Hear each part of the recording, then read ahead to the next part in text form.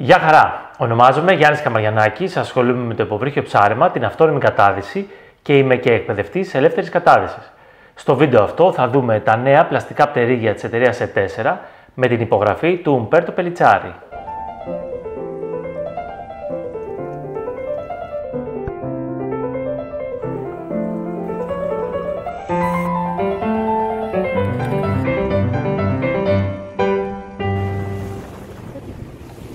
Το πτερύγιο αυτό είναι αποτέλεσμα μιας μεγάλης συνεργασίας που έχουν ο αθλητής με την εταιρεία E4 και η οποία ξεκίνησε τη δεκαετία του 90 όταν ο αθλητής χρησιμοποιούσε τα προϊόντα της εταιρείας E4 για τις επιδόσεις της καταδύσης του. Το ζητούμενο στην παραγωγή αυτού του πτερυγίου ήταν ένα πτερύγιο το οποίο να είναι όσο πιο κοντά γίνεται στις επιδόσεις των σύγχρονων πτερυγίων με ανθρακόνημα.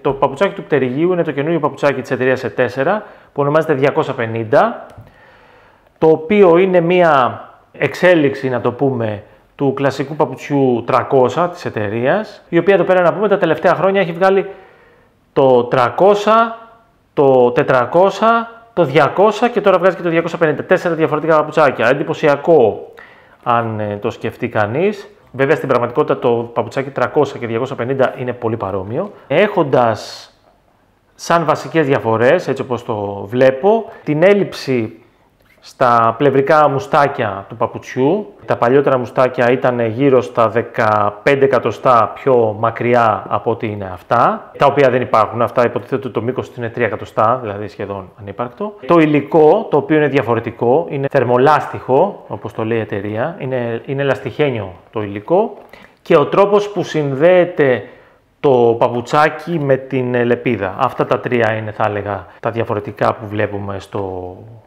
στα δύο παπουτσάκια. Αυτό που έχει μείνει ίδιο είναι ο πάτος, η σόλα του παπουτσιού, η οποία παραμένει η σκληρή σόλα και η οποία μας βοηθάει να μεταφέρουμε καλύτερα την ενέργεια από το παπουτσάκι στη λεπίδα. Το βάρος του παπουτσιού είναι αρκετά ελαφρύ, είναι, όπως υποδηλώνει και το όνομά του, 250, είναι 250 γραμμάρια το κάθε παπουτσάκι, αρκετά ελαφρύ παπουτσάκι. Καταλαβαίνουμε βέβαια ότι αυτά τα 50 γραμμάρια σε σχέση με το 300 έχουν να κάνουν και με την έλλειψη υλικού που απαιτείται εδώ πέρα για τα μουστάκια. Ωστόσο, παραμένει ένα πολύ ελαφρύ παπουτσάκι, πράγμα το οποίο είναι σημαντικό και όλο το πέδιλο είναι ελαφρύ. Το συνολικό βάρος και των δύο πτερυγίων είναι γύρω στα 1300 γραμμάρια. Πολύ καλό βάρος, δηλαδή σε αυτό το τομέα, να το πω έτσι, φτάσανε τα πτερύγια από ανθρακόνημα, τα οποία εκεί γύρω είναι και αυτά. Και το οποίο είναι πολύ σημαντικό όταν μιλάμε για το βάρος του εξοπλισμού, ας το πούμε, που κουνάς. Οπότε κάθε μικρή μείωση στο βάρος αυτού του αξεσουάρ, ας πούμε, είναι σημαντική. Είναι σημαντική και για την ευκολία της κίνησης, είναι σημαντική και για τη διάρκεια της κίνησης. Δηλαδή είναι αλλιώς να έχεις π.χ. για 4 ώρες που κάνεις πεδιλιές, να έχεις συν 200 γραμμάρια στο κάθε πόδι να κουνάς. Είναι σημαντικό και ας μην φαίνεται έτσι σαν νούμερο.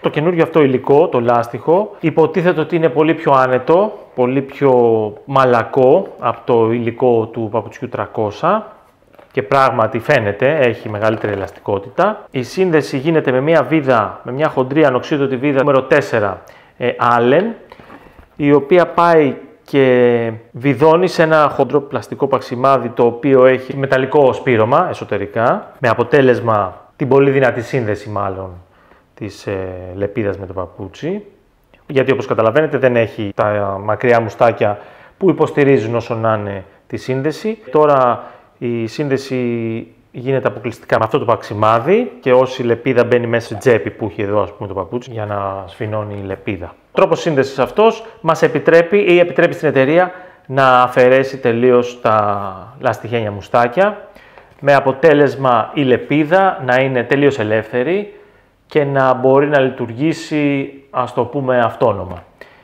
χωρίς δηλαδή υποστήριξη από το παπουτσάκι. Προφανώς και αυτή η λεπίδα κατασκευάστηκε σε αυτή τη λογική, ότι θα δουλέψει αυτόνομα. Η λεπίδα αυτή, την οποία την έχω εδώ εκτός παπουτσιού, σύμφωνα με τον κατασκευαστή έχει διαφορετικό πάχος, δηλαδή δεν είναι το ίδιο πάχος σε όλο το μήκος και φαίνεται πράγματι ότι εδώ στο τέλος της είναι πιο λεπτή, Εδώ είναι λίγο πιο χοντρή και εδώ προς το τέλος πάλι λεπταίνει. Το συνολικό της μήκος είναι γύρω στα 80 εκατοστά και το συνολικό μήκος του πτερυγίου είναι γύρω στα 92 εκατοστά. Η λεπίδα έχει ένα συνδυασμό γυαλιστερής επιφάνειας και ματ, η οποία ματ έχει και μια απομίμηση, ας το πούμε, ανθρακονήματος. Πλευρικά και στο κέντρο είναι γυαλιστερή, ενώ από την άλλη μεριά είναι το αντίστροφο, δηλαδή στο κέντρο είναι ματ και πλευρικά γυαλιστερή. Να πούμε ότι κυκλοφορεί σε δύο σκληρότητες, αυτή εδώ πέρα είναι η medium, ενώ αυτή εδώ είναι η soft. Η λεπίδα διαθέτει ενσωματωμένα, δεν είναι κολλημένα, δηλαδή είναι κατασκευασμένα μαζί με τη λεπίδα, λαστιχένια παρατροπίδια, τα οποία και αυτά έχουν μεταβλητό πάχος, εδώ είναι πιο λεπτά όπως βλέπετε, εδώ είναι πιο χοντρά, και τα οποία έχουν γύρω στα 30 εκατοστά μήκος. Τα παρατροπίδια, να πούμε ότι είναι σχεδιασμένα ώστε να περιορίζουν την πλευρική ολίσθηση, δημιουργώντας, ας το πούμε, ένα κανάλι κατά την πεδιλιά και μέσα εκεί σταθεροποιούνται. Βλέπουμε στη λεπίδα αυτά τα δύο πλευρικά νεύρα, τα οποία ακριβώς υπάρχουν και από την πίσω πλευρά, δηλαδή είναι το ίδιο νεύρο, στο ίδιο σημείο μάλλον, και το βλέπουμε και από μπρος και από πίσω, με διαφορά 5 εκατοστών περίπου. Πίσω είναι λιγότερο, σε αυτό το σημείο εδώ πέρα δηλαδή έχει σταματήσει πίσω, ενώ από πάνω συνεχίζει. Και ένα ακόμη νεύρο κεντρικό, το οποίο βρίσκεται μόνο πίσω. Τέλος, τα δύο χοντρά νεύρα, να το πούμε, στην γωνία που κάνει η λεπίδα, τα οποία είναι αρκετά πιο χοντρά και πιο μικρά.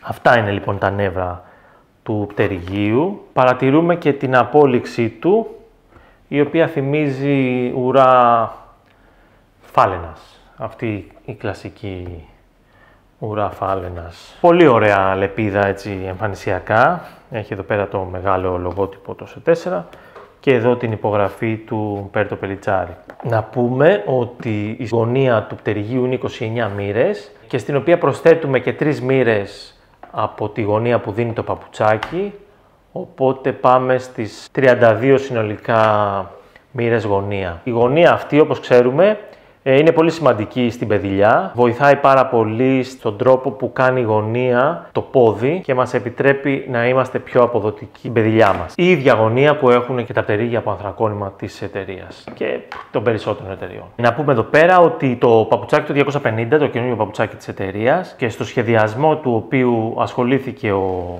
Πελιτσάρη, χρειάστηκε περίπου 1 χρόνο για να δημιουργηθεί, και το επόμενο βήμα της συνεργασίας ήταν ακριβώς αυτή η κατασκευή μιας λεπίδας όσο πιο κοντά γίνεται σε επιδόσεις των πτερυγίων από ανθρακόνημα. Να πούμε ότι ο Πελιτσάρη δεν απλά δοκίμασε τα πέδιλα και έβαλε την υπογραφή του. Υποτίθεται ότι ασχολήθηκε πάρα πολύ στο σχεδιασμό και στην ανάπτυξη του πτερυγίου. Γίνανε πολλές δοκιμές στη θάλασσα, στην πισίνα, με διάφορα πρωτότυπα πτερύγια, μέχρι να καταλήξουν στα νεύρα, στο μείγμα των υλικών και στις δύο σκληρότητες που πλέον είναι διαθέσιμες στην αγορά. Ένα καλό εισαγωγικό λοιπόν πτερύγιο, το οποίο αργότερα μπορούμε, κρατώντας το παπουτσάκι, να αλλάξουμε μόνο τη λεπίδα και να της βάλουμε μια λεπίδα από ανθρακόνημα.